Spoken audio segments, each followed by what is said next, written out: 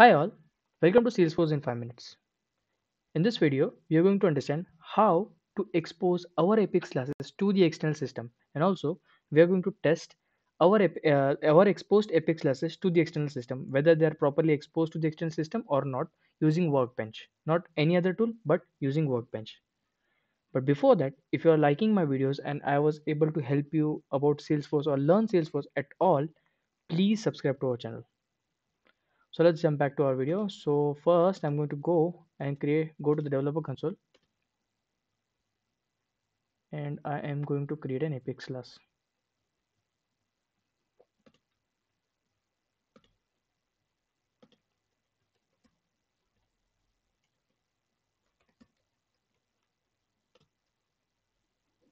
So I have created an Apex class. Now first things first, if I have to expose this Apex class to the external system, I have to provide @rest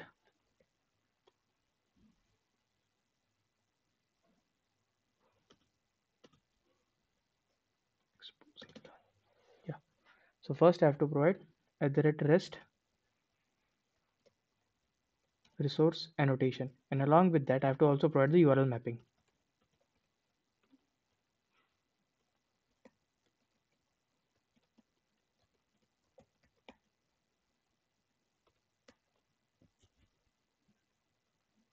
So now as soon as you make your Apex as REST resource, automatically Salesforce understand that you are trying to expose this Apex class to the external system.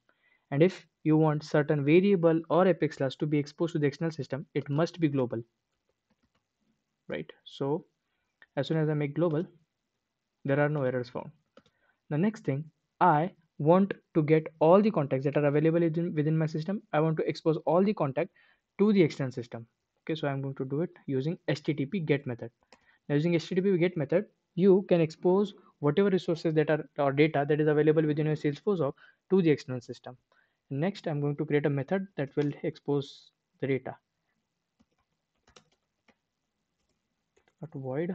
Let's say list of contact.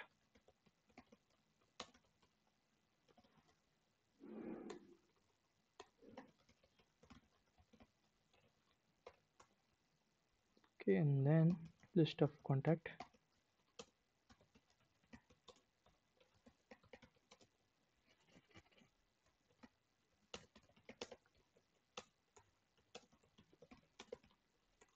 And I'm just going to provide limit 1. I just want to expose any contact right now, not specific. I'm just going to expose any contact right now.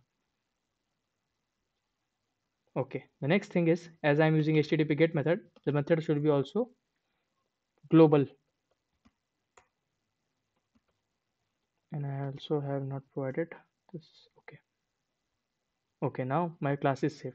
Now I'm going to go to Workbench,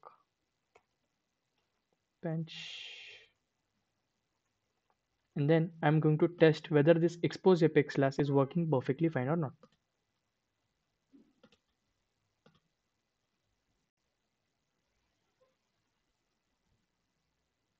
Now to check that, first of all, first check that whether you're logged into a perfect org or not. So I'm logged into Salesforce.5minutes org. Next, I'm going to go to utilities, and out of this utilities, I'm going to go to the REST Explorer. So now, without using any kind of Postman or any other tool, you can check whether your exposed Apex class are working perfectly fine or not. So right now, this is our URL mapping, right? So remove this part. Use first of all the get method. You want to get the data from the external system, right? So first use the get method, use the services, but remove the rest, and write apex rest slash your URL mapping.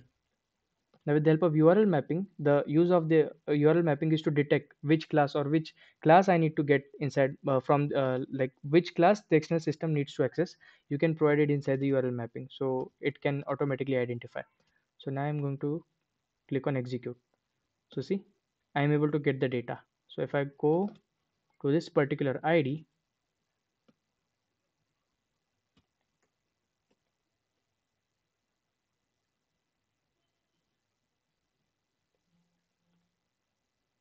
such kind of contact does exist into my system, right? As you guys can see, Mr. Navle.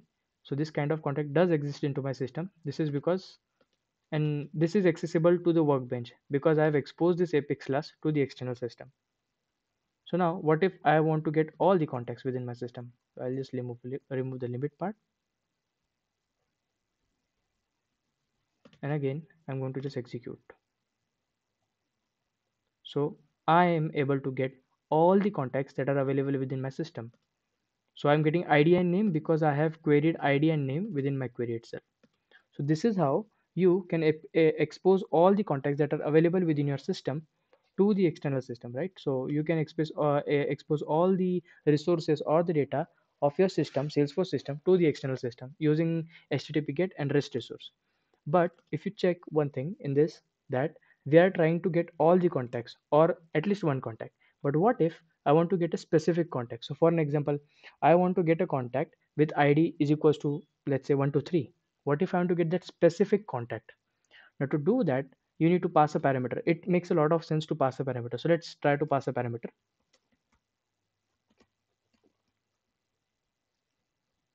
But if you see, HTTP methods does not support parameter. So this is also can be an interview question, that does HTTP method accepts the parameter? It does not.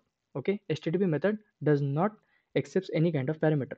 So how do I get it? How do I get the, like, how do I pass a parameter? Like, how do I get the particular data? If I want a particular record ID data, how do I do it?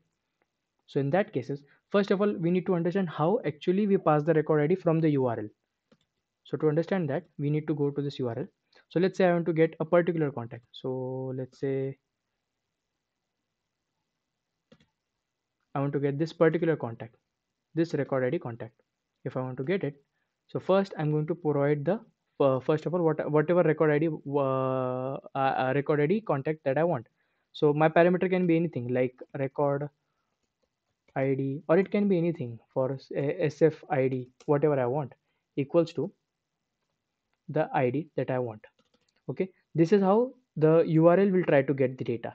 So what this URL is doing, it is going to request from the Salesforce that please give me this data.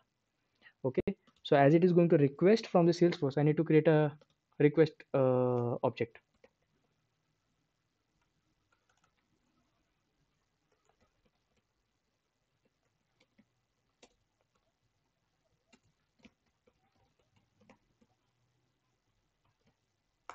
Right, so once that is done, using the request, like, it is going to request from the Salesforce that I want kind of this kind of data, like this ID data. So that's why I've created this request object, and then I need to get the params.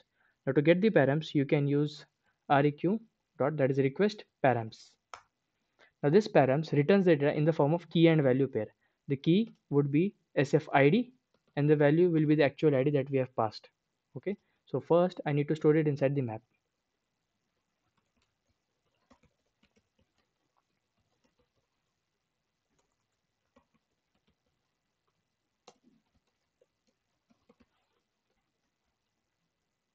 So now inside the map of data, it will return the parameter Salesforce ID will be the key and the value will be the actual ID that you have passed.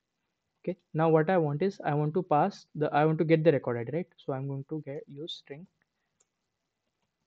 my rec ID equals to, from this map of data dot get, I'll pass the key.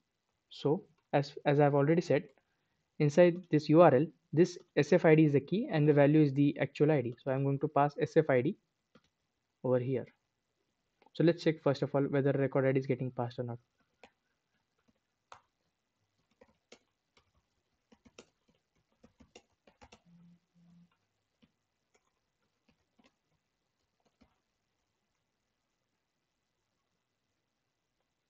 Okay, I have to lock, clear the lock and execute it.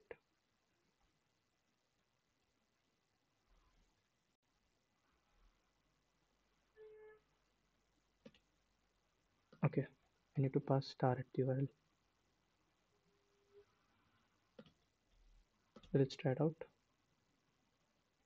Okay, it has returned everything, but if you go to the log and check the debug, if you see, the record ID is successfully passed from the workbench to your Salesforce org, that is BAA00.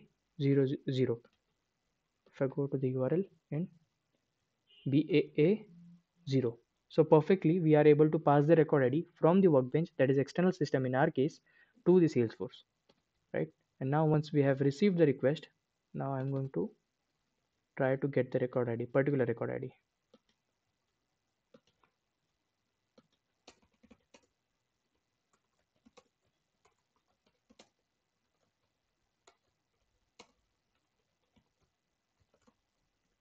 So right now, if I try to again execute the same URL from the workbench, it should return me my Salesforce Young contact only. Let's try it out. So as you can see, it's just returning one account because from the URL, I am passing the SFID, right? And whatever request that we are getting from the workbench, we are trying to get the parameters from that request. So in that case, our parameters are SFID. After question mark, everything is a parameter. So in which key is SFID and value is the record ID. So using request.params, I'm getting all the parameters, and using particular key, right? SFID is the key. I'm getting the record ID from it. And once the record ID I have got the record ID, I'm trying to use it within the query and return the record. But let's say this is only one parameter, right? What if I have to pass multiple parameters? So in that cases also, what you can do is inside the URL itself, you can go and your, let's say, email is the next this parameter. So I'm going to get this particular email.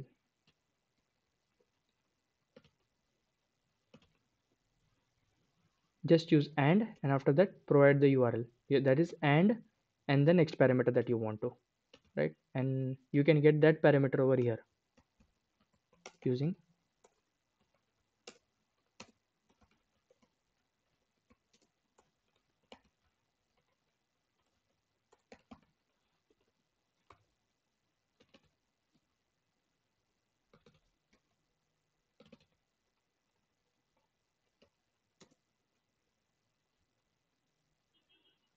and also I'm going to apply it to the URL.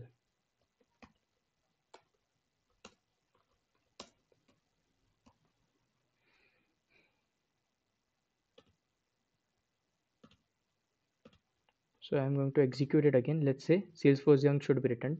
So it's returning perfectly fine. Let's go to the debug log and check whether the email was passed perfectly or not. See, so whatever email that we passed was automatically fetched within our Apex class if we use this request.params and then get the params as per as the need using the key, that is SFID and email. So this is how you can expose your Apex class to the external system and also pass the parameter from the external system inside your Salesforce org and get the particular data. In the next video, we are going to understand how to put the data from the external system inside our Salesforce org. So if you like this video and I was able to help you out with understanding exposing of your Apex class to the external system, please subscribe to this channel. It will mean me a lot.